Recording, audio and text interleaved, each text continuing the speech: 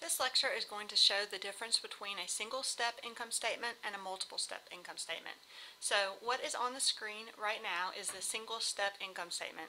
It is what we are used to seeing. It has our revenue, and in this situation we have sales and rent revenue, and then it lists out the expenses, and it comes to a total expense, and then it calculates net income as revenue minus expenses. When we start looking at a merchandising company, which is a company that sells merchandise rather than a company that provides services, we often will do a multiple-step income statement instead. So before we go into it, let's just talk about some of the differences in a merchandising company versus a service company. So in our revenues, instead of calling it fees earned, we're now going to call our revenues sales, because now we're actually selling merchandise. So sales is a revenue account. And then our biggest expense for a merchandising company is usually cost of merchandise sold. That is exactly what it says. It is the cost of the merchandise that we sold. The multiple step income statement will list out your sales, and then right underneath it, it's going to take out your cost of merchandise sold so that we can get to this subtotal called gross profit. Sales minus cost of merchandise sold will give us gross profit. That is essentially how much we marked up our goods. We need that to be high enough to be able to cover all these other expenses. And so when we look at our other expenses, we're going to break them down into operating expenses, administrative expenses, and then we're going to have other income and expenses. So let's talk about how we can tell if it's a selling or administrative or other expense. Now, if you were the CEO or the CFO of a company, you would know your expenses because they would be your own companies. You would know, hey, this I use because it helps me sell my product, or hey, this I use in my corporate office. But since we are doing the books for basically textbook problems, the textbook is going to have to give us hints. So I want to tell you about some of those hints that they're going to give so that you can categorize these correctly as selling or administrative. So if it's a selling expense, this is everything really that happens inside the store. So if you think about a wireless carrier, they have a corporate office, and inside that corporate office, all their administrative costs happen. And then they have stores. That's where you and I can go in and buy a phone or sign up for service. That's a store. And those costs that happen inside the store are going to be your selling costs. So any expenses that have the word sales or have the word store are going to be selling expenses. Other selling expenses will be advertising and delivery expenses.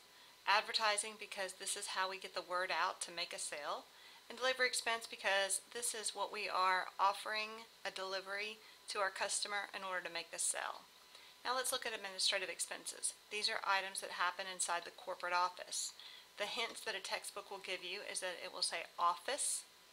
Notice all these say office so that we know that they happen inside the corporate office.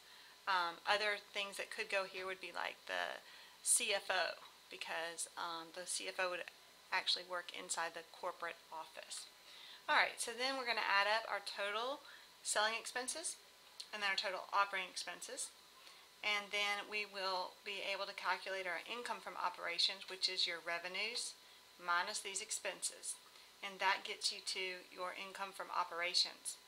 Below that, you will put other income and expenses that are not directly related to your normal course of business of buying and selling this merchandise. So for us, it's rent revenue, and so we may have an extra office that we rent out. We get the rent from that. And then interest expense. So we may have borrowed some money and we're paying back some interest on that. And so that goes under other income and expense. So then we take our income from our operations and we net it, plus 600 minus 2440, and we get to 75,400. So this is a multiple step income statement because it breaks out and has some subtotals. What does it break out? Well, it breaks out gross profit, which is sales minus cost of merchandise sold. Then it categorizes our expenses into selling and administrative. Then we have a subtotal of income from operations. Then we bring in our other stuff and get to our net income. So let's look through here and make sure that we've answered all of these common questions that students ask. We have, what is sales? Sales is our revenue account. We have, what is cost of merchandise sold? This is an expense account. What is gross profit? It is sales minus cost of merchandise sold. How do I know if my expenses are selling or administrative? Well, selling expenses are going to be things that happen inside the store or things that help you sell to a customer. And administrative is things that happen inside of a corporate office.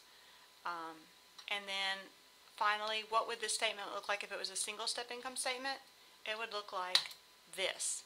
It would still have the same bottom line net income. It just would not be broken down into those subtotals.